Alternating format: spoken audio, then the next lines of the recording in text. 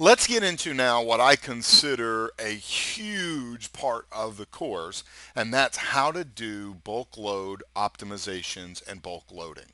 Okay, so this may seem like a fairly small job. You just need to load a text file into SQL Server.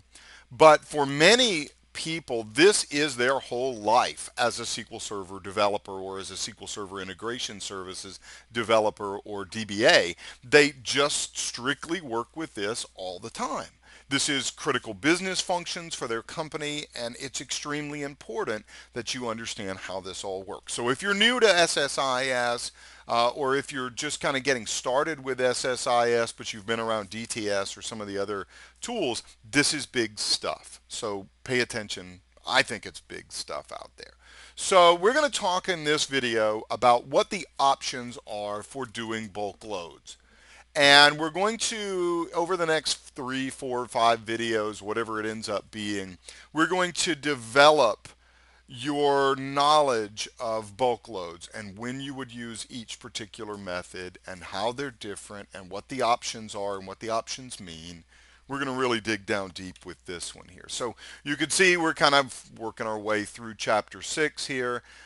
Many times, just to make sure you kind of understand, this is used in conjunction with what we've already gone through in the chapter. You've got a whole folder full of text files that you need to load up. Awesome. Combine the techniques here.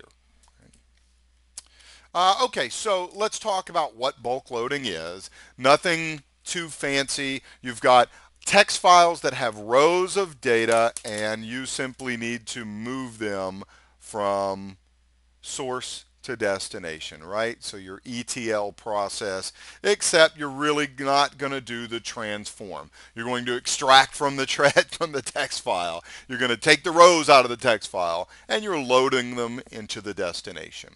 And in this particular example, in this particular set, we're specifically talking about going into SQL Server. Now, you might be using Oracle as your destination, DB2, Informix, whatever. That's cool. We're not going to change it that much. But I'm going to show you what, for an SSIS developer, is the most likely real-world scenario, and that's loading into SQL Server tables. So here are the tasks that can perform our function. So every one of these 5 tasks have some way that we can take the data from a text file, take the rows that are in a text file, and load them into SQL Server.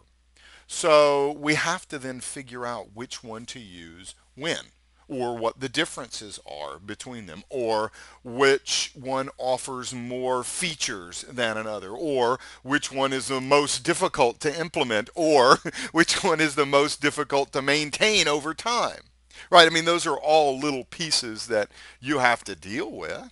So let's take a look at each one of these because there are a couple of different options within a few of them.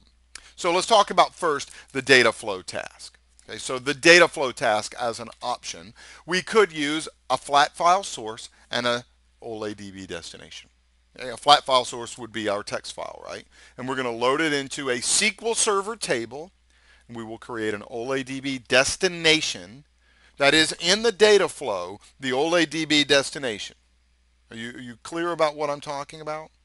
I mean that we're in a data flow task inside of integration services. We go to the data transformations, data sources, data destinations little tab in the toolbox, and we drag an OLADB destination onto the surface, and that's where we send it. Okay? Another option, using a SQL Server destination. Okay, they're all going to be flat file sources here. Okay, so you have these as 2 choices. They do the same thing. My OLADB destination works. It can load the data. Or I have an optimized for SQL Server OLADB destination called a SQL Server destination. Okay. Now, we talked in chapter 4 about this idea of fast parse. So I'm going to give you a little quick idea early on in this little section here. Fast parse rocks. It can really save you a lot of time, provided you're using your SQL Server destination and you're dealing with data that the fast parse can operate over. And if you remember from chapter 4, it might be worth reviewing that information.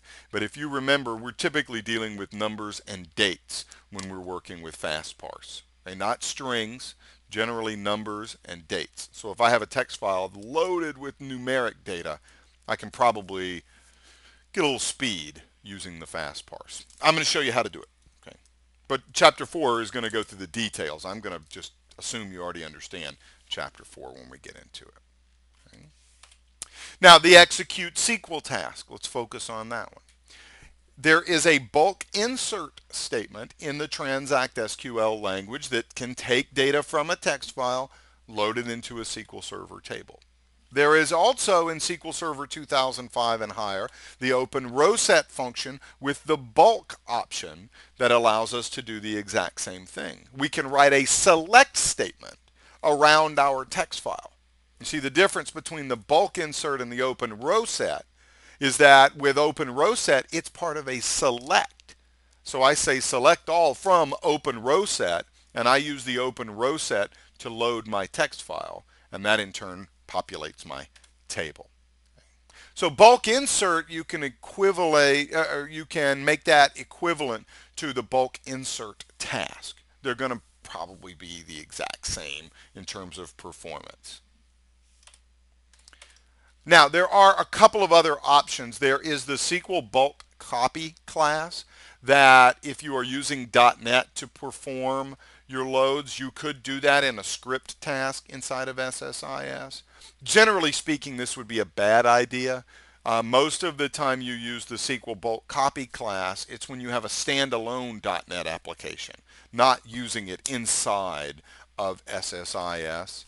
Then you could also use the execute process task to execute the command line bcp.exe. Probably another bad idea unless you're dealing with legacy code that you just had ported over from DTS and don't want to change. The BCP is probably going to perform slower than the other options that we've already seen. And so that really leaves it to the bulk insert task or some way to work with the data flow task or some way to do the execute SQL task. Okay, so these other options you probably do not want to use. We want to focus on the data flow task, the bulk insert task, or the T-SQL ways using the execute SQL task. Okay. Now you could, and I would be remiss if I didn't mention this, you could perform the bulk load outside of SSIS altogether. You could have an application that runs a job nightly that creates or populates this data. Okay, well then why are we in an SSIS class? Okay, so you could do it. You'd probably be using some sort of a SQL bulk copy class in .NET or some other thing like that. Okay, so you got a basic idea of the options. Now let's talk about optimizing these. So we're going to take a look in the next video about how to optimize what we're given.